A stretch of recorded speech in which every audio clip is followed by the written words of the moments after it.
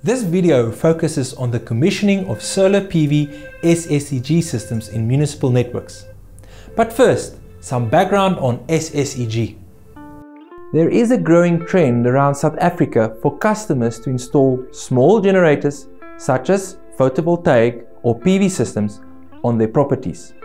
These generators are typically connected to the grid behind the meter, making them embedded, and less than 1 megawatt, making them small. Hence the term Small Scale Embedded Generation, or SSEG. As of the middle of 2020, it is estimated that there were tens of thousands of such small systems in place amongst municipal distributors, totaling at least 400 megawatts, and these numbers are growing steadily. The increasing presence of SSEG on networks is a reality that all municipal distributors have to adjust to. When a customer wants to install SSEG on their property, the first step is to submit their application to the municipality. This application would incorporate all the necessary supporting documents as stated in the municipal SSEG requirements. So let's look at a typical set of handover documentation that typically goes to the customer, but it should also be submitted to the municipality. So the first document that we have here is the municipal application form. So in the application form, we see the specific municipality, its application form, and all the relevant details for this application. With this, we have the commissioning report, and the commissioning report covers the details about the installation, the installer details, and we also see that the relevant documentation has been added, as well as the tests, which we will show in this video. In addition to this, we have the professional person, or in this case, a competent person, signing off on the commissioning. In this case, we don't have a PV green card person, but a professional engineer registered with EXA signing off. We also need to have the single line diagrams. So for the single line diagrams, we see that we've got the diagrams for the PV, the inverts and the AC connection, the communication, and also a drawing to show out how the PV is installed. Other documentation that should be included is the certificate of compliance of the inverter. This is just to say that the inverter itself is compliant to the NRS 097-2-1. And another document actually is also the certificate of compliance of the installation itself. And this is the COC issued by the registered electrician for the electrical installation of the SSEG. And those are the key documents.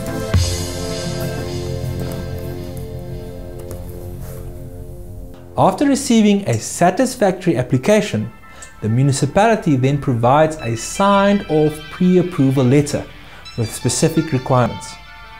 Only then can the SSEG system be installed. And once installed, the system needs to go through a commissioning process, which we will discuss now. This video will focus on the commissioning process and will highlight 1. The importance of commissioning, 2. The municipality's role in this process, 3. Who can commission the system, 4. The different steps and tests in the commissioning process, and finally, where to obtain further support. So, let's get started. The importance of a commissioning is to ensure 1. The SSEG systems are safe, compliant, and well functioning. Secondly, that the network operator protects their network, its users, and the environment. So the question is, what role does a municipality have in the commissioning process? First of all, it is important to note that all SSEG systems need to comply with the NRS 097-2-1 specification. This certification covers technical issues around safety and power quality. So there is nothing that actually requires the municipality to be present or conduct commissioning tests. Some municipalities, however, choose to participate in such tests of a few installations for additional assurance and safety aspects. This provides them with the opportunity to familiarize themselves with the commissioning process and double-check system compliance through observing the tests undertaken. It is important to note that municipalities should not perform the commissioning test themselves. At most, municipalities can observe and validate the commissioning. It's the customer's or the installer's responsibility to implement the actual commissioning tests. The most important role a municipality has is to check that the commissioning report has been filled out correctly and that it has been signed off by the designated person.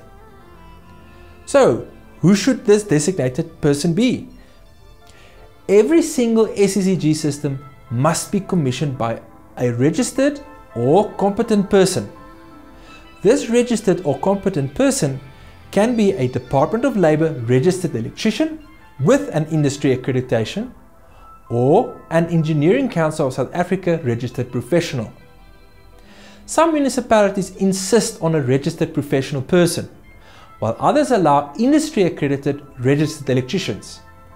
Either of these are legally sound.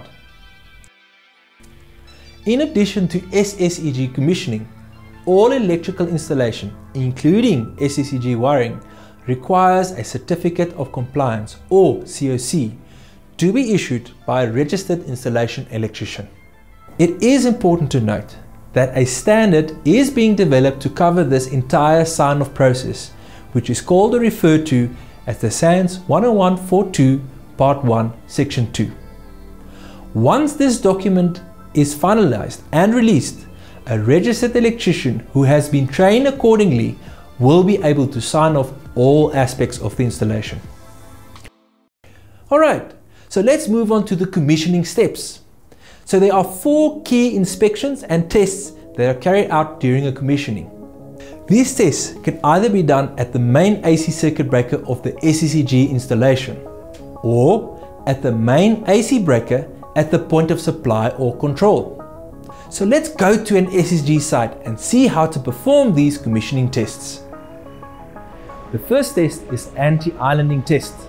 The anti-islanding test is to ensure the SSEG system switches off when the grid is off.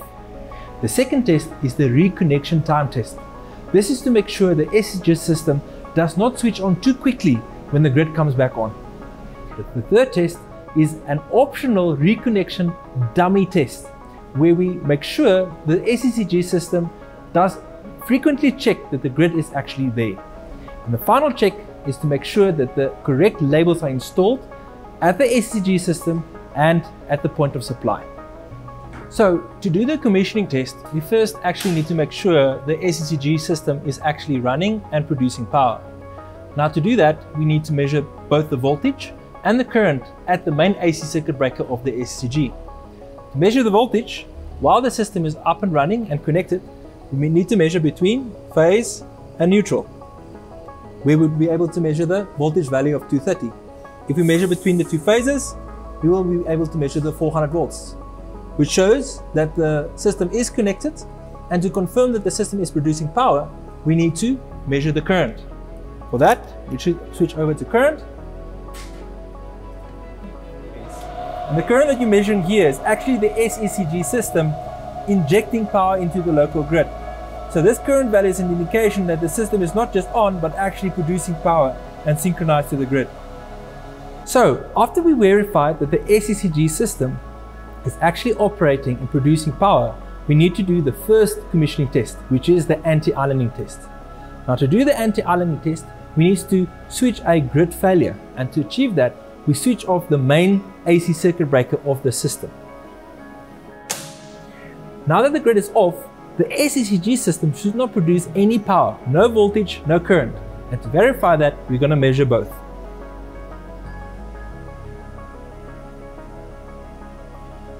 As you can see, the voltage value is close to 0 or 0 volts, which means there's no supply coming from the SSEG.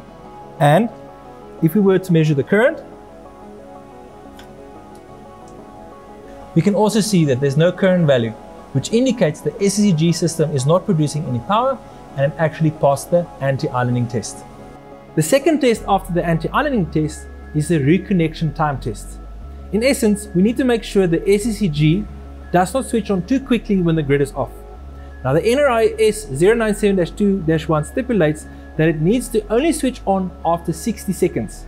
So we need a stopwatch or something like a cell phone so that you can measure the time. So after I'm switching on, I'm going to start the stopwatch, and as soon as it goes beyond 60 seconds, it passes the reconnection time.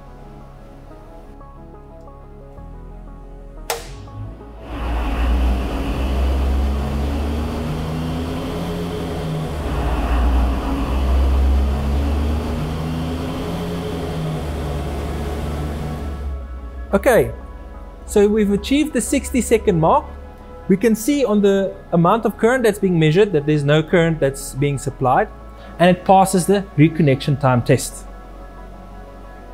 After we've done the reconnection test, there's an optional reconnection time dummy test.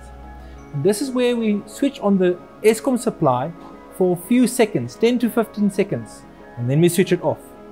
This is to make sure the inverter does not start to produce power, but actually continually check if the grid is there, so that if the grid falls away, it will immediately switch off and not produce any power. So let's start with the test. We switch on the main AC supply, and we wait about 10 to 15 seconds.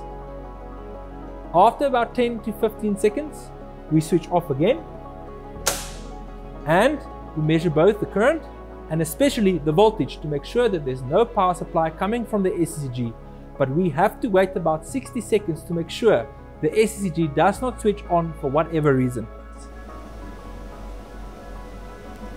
It's 60 seconds later and we can see that there's no voltage and no current. So the SSEG system passed the dummy test. Okay, so we've done all the physical tests for the SSEG system and we've seen that the system has passed the tests. So the final thing that we need to look at is the labels for SSEG. This is to inform the customer, the installer, the future users that there's an embedded generator installed on the premises. This label needs to be at the SSEG system itself and ideally also at the kiosk or the point of supply. So as you can see, we do have an on-site embedded generator system connected and the label indicated here. In addition to the actual SSEG installation, we can also check at the main DB board or at the point of supply to see that there's also a label indicated. This makes it easier for the utility and for the installers to be aware that there is an embedded generator installed on the premises. So let's have a look. Here we see here's the circuit breaker with the PV in feed. And again, the label indicated that there's an embedded generator installed on the premises.